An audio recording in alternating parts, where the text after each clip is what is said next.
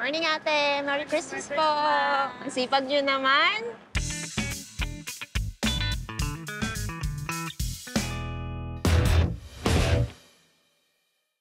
So this is what Christmas Day looks like in BGC. We got a nice cool breeze.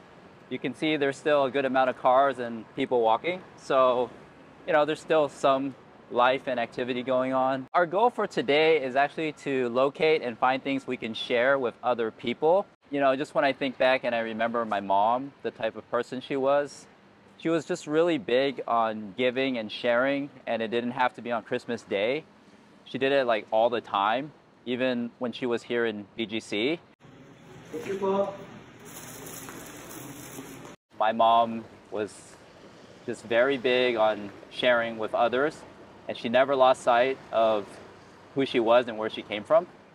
And she was probably the most empathetic person I ever met in my life, because she always considered other people's feelings and the things that they were living through and going through. Because for her, a lot of it was like, I've been there, so I know what it's like. 嗰陣時我都係10歲到，話我要經過要過咁多馬路梯，我都要係咁樣咯。because 我哋冇錢冇乜嘢，我哋要喺度住，我哋要將間屋租俾人哋攞錢，所以好遠我都要係咁。咁啊，每日咧每日我放學我都要咁細個細路女，我要行翻嚟呢個 building 5樓嗰個security。 佢唔俾我上電梯，佢捉我行落去下邊嗰度，去行嗰啲樓梯。咁我咁細個，我已經咁遠，我行翻嚟呢度，我已經好攰，仲要喺樓下行翻去天台上面6樓嗰度。你話一個細佬哥係咁幾辛苦，所以佢問我點樣我知道呢度，因為我喺上天台最高嗰度。 我望落嚟夜晚，所以我知道呢度個環境。你大佬問我做咩知道呢度？後尾我老豆冇辦法，睇咁慘，捉個細佬哥翻學咁樣，好似冇一個 family 都要咁辛苦。咁我爹哋冇辦法，佢要 become Vietnamese citizen。呢度係廁所，係 public 嘅。This is the top. This is the roof. Oh, you can see the church. You can't see the church from here. The universe has a way of humbling you and bringing you back down to reality, to earth. I don't know why this topic is so hard. It is, it is a hard topic, right? Just like, I always put her in the back of my mind, and she always knew what the right thing to do was. She was very magnetic with people. She had a way with them, and she could really relate to them, For me, I don't have a lot of those gifts and those talents, I even used to have these conversations with her, and I would be like, why am I so misunderstood all the time? And even my mom would tell me, like, because you have a good heart and you have good intentions, but your face doesn't look like that. You look like the meanest person, right? So these are like some of the stigmas that I've had to deal with my whole life and like try to fight through.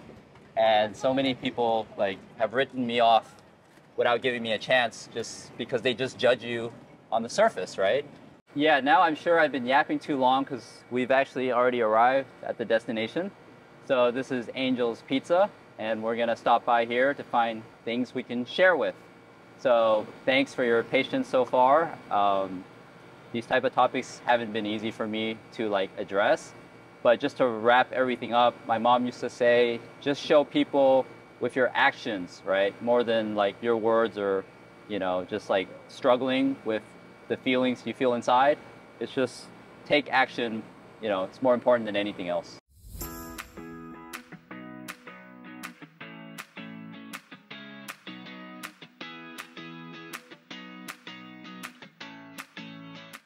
That's a massive... All right, we got quite the haul here. This is 5 pizzas, and we're just gonna share the wealth. I mean, the most important thing, hopefully, is you can just brighten somebody else's day.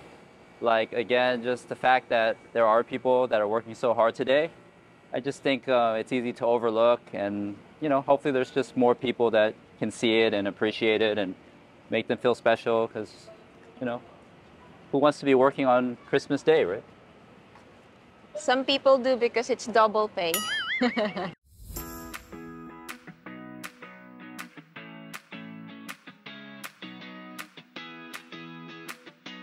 Well, one pizza down, 4 more to go. So That was so random, actually. we're off to a good start anyway.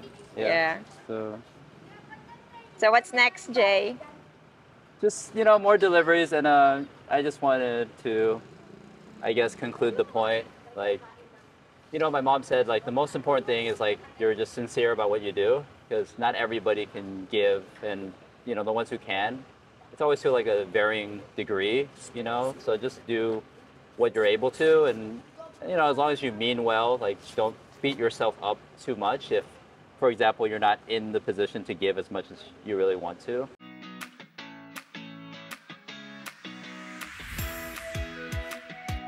A few moments later. Okay, we're down to our last 2 pizzas, so this stuff kind of like flies off the shelf.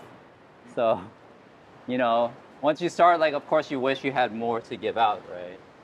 But again, we're just gonna do what we can. Just want to make people happy, just share the blessings, because I feel in the grand scheme of things, like, I'm just in a good place. I'm very lucky and fortunate. I'm back in my favorite country, settling into a new house, a new life. It's about time to drop off our final pizza delivery. And then the day's still young, we'll try to find other stuff. A few moments later. All right, and now we are back home and finished with deliveries. I have to say it felt amazing, as I kind of knew that it would. It's like almost kind of too fickle too, because it's so fleeting, right? Like that moment you kind of want to hold on to, just because it's, it makes you feel so good when you feel like you've managed somehow to make somebody's day just a little bit brighter, even if it's a very small gesture. And that's just kind of the person I am, and the way I was brought up, the way my mom was. Like, things like this, mean the world to me. It meant the world to my mom. She used to tell me, like, somebody did something for me like 40 years ago, and like she just never forgot it. Like, she'll just always remember those nice little things. A lot of this stuff goes undocumented, and that's the only reason I'm doing this, because I'm such a low-key person too, and my mom was as well. I just felt kind of like sad when my mom passed away, and a lot of her legacy and goodwill was kind of like forgotten in time, because of course obviously she grew up in a period where there's no like social media, and she wouldn't even know what vlogging is or anything like that, right? So she just did it for herself, and it was just so motivational and inspiring for me. Like, I always wanted to follow in her footsteps, and I tried to, and like for today it's tough, because like I don't want to film this stuff, right? Because it's supposed to be like low-key, personal, you just do it because you think it's the right thing to do kind of stuff. But just remembering my mom, like, her legacy, so much of it was like left unsaid because it was never documented. And in ways, like, I regret that too, because like I can't even fall back on any of the stories and those lessons and those experiences, because she never documented any of that stuff. But anyways, it's Christmas. I mean, I'm just rambling, and this is dragging on, and I'm sure I don't even make any sense anymore. But it's just, Christmas is a very special day, and it's all about sharing, and it's about trying to make people happy, and to know that you're blessed, and you just want to like share all that positivity. So that's what I wanted to do today anyway. But because of all this, it's like this is all like just too much. It's above and beyond what I could have ever dreamed of or expected. So I just feel like I just want to carry that momentum, forward. And that's kind of what we did today.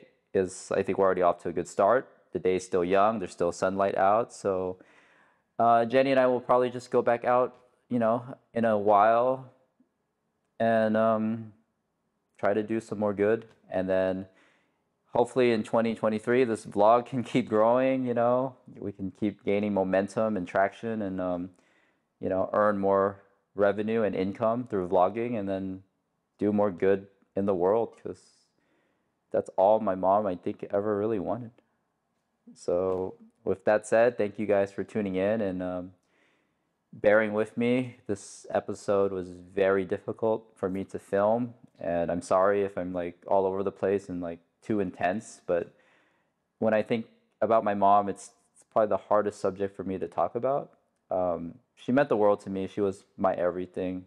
Um, you know, like I miss her so much every day, and